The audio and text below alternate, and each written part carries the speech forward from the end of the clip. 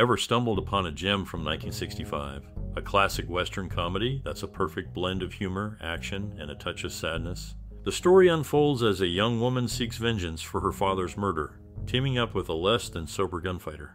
The characters, from the fearless protagonist to the stumbling sidekick, each bring a unique charm to the screen. What makes this movie special is the legendary actor Lee Marvin, who delivers a memorable performance, portraying both a drunken gunfighter and a villainous hired killer. As you watch, be on the lookout for funny, shocking, and even somber moments that unfold, creating an unforgettable experience. So, who was your favorite character in this wild ride? Whether it's the determined lead or the versatile Lee Marvin, share your thoughts and memories in the comments below. And don't forget to grab some popcorn. You're in for a treat with this classic Western comedy. Enjoy the show? In 1965, a movie hit the screens with a tale set in the Wild West. It follows the story of a spirited young woman who returns to her family's ranch in Wyoming. Upon her arrival, she discovers that a heartless railroad tycoon is threatening to take over the land. To fight back, she hires a notorious gunslinger who turns out to be a washed-up drunk. The movie revolves around her efforts to train the gunslinger and seek revenge on the tycoon. Along the way, they encounter various colorful characters and embark on shootouts and wild adventures. The dusty towns and sprawling landscapes of the Wild West set the stage for their journey. The main characters include the determined heroine, the comically inept gunslinger, and the villainous tycoon. The movie received critical acclaim for its blend of comedy and Western themes, winning an Academy Award for Best Original Song and garnering nominations for Best Actress and Best Adapted Screenplay. With its humor, memorable characters, and catchy musical numbers, the movie remains a beloved classic of American cinema. Lee Marvin essentially reprised his Kid Shelleen character 4 years later for his portrayal of Ben Rumson in Paint Your Wagon. Ironically, where critics had lauded the scenery chewing of his earlier performance, they crucified his work on the same grounds in the later film. Of course, in this film, he doesn't attempt to sing. Frankie Ballou claimed that he heard a lecture by an ex-congressman who claimed that the Sioux were one of the lost tribes of Israel. In the 18th and 19th century, suitable for the time period of the film, there were scholars who entertained that notion. In Wedidini 31, a Bible professor named Epaphras Jones noted similarities in European Jews and Aborigines in America. Included among the American Film Institute's list of 400 movies nominated for the top 100 America's Greatest Music in the Movies for the song The Ballad of Cat Ballou. Ranked 10 on the American Film Institute's list of the 10 greatest films in the Western genre in June 28, Cat Ballou has left an indelible mark. Nat King Cole and Stubby Kaye's performances are conveyed entirely through song. Interestingly, Kaye was supposed to be the Sunrise Kid, while Cole was to be Professor Sam the Shade. However, their roles got switched during filming, adding a comedic twist to their characters. The tight schedule or the director's decision led to this change being retained in the final edit. Cat Ballou remains a classic of the genre, appreciated for its unique approach and memorable characters. Initially, the lead actor faced challenges understanding the movie script. Despite grappling with the storyline, they eventually embraced the role of Cat Ballou due to contractual obligations with Columbia Pictures. The film, directed by Elliot Silverstein, who replaced Burt Kennedy, became a notable piece in the actor's cinematic journey. The movie's influence extended beyond the silver screen, inspiring 2 distinct NBC pilots in 1971. Each of these pilots featured different actors, showcasing the versatility and adaptability of the original concept. It highlighted the enduring appeal of the narrative that went beyond casting changes.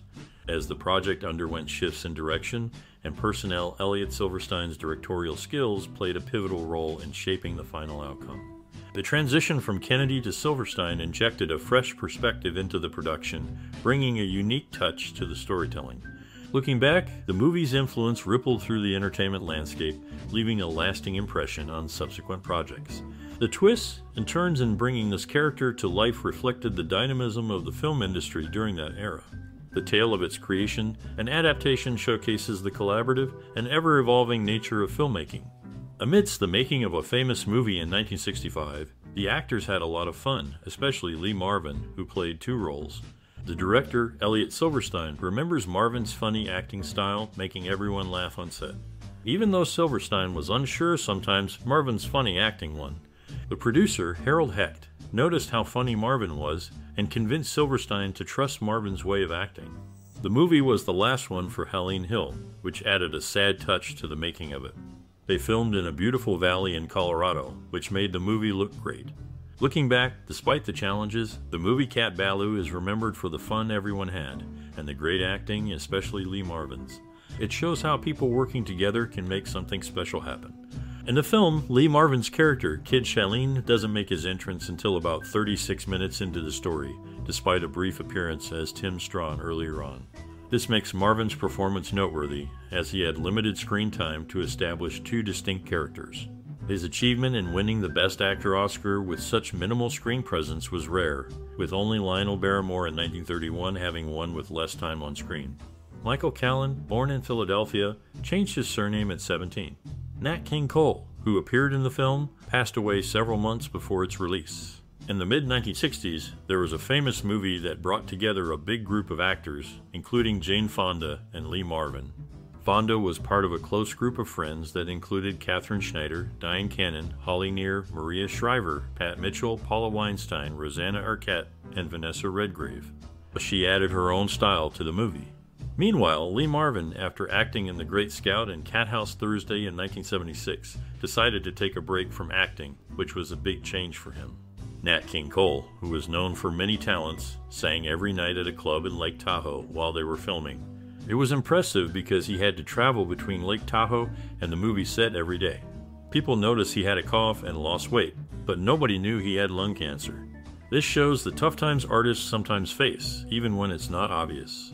These behind-the-scenes stories give more depth to the movie, showing the personal and professional challenges the actors faced. It's a story about friendship, taking breaks, and dealing with tough times, and it shows the real side of making movies. Amidst the vibrant tapestry of Hollywood's history, there exists a tale of camaraderie and lasting bonds forged during the making of a beloved film. In the heart of this narrative lie the connections between talented individuals, their collaborations transcending the silver screen to etch their names in cinematic lore. For one actor, the movie served as a sanctuary during trying times, offering solace amidst personal struggles. Another found his place within the cast, contributing to its allure with his performance.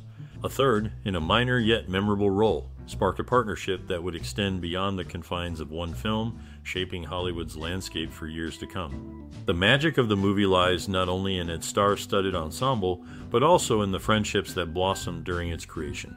These connections, woven into the fabric of its production, continue to resonate, leaving an unmistakable imprint on the careers of those involved. As the years pass, the movie's significance endures, a testament to the power of collaboration and the lasting impact of shared creativity. It remains a cherished piece of cinematic history, immortalized by the talents who breathed life into its characters and story.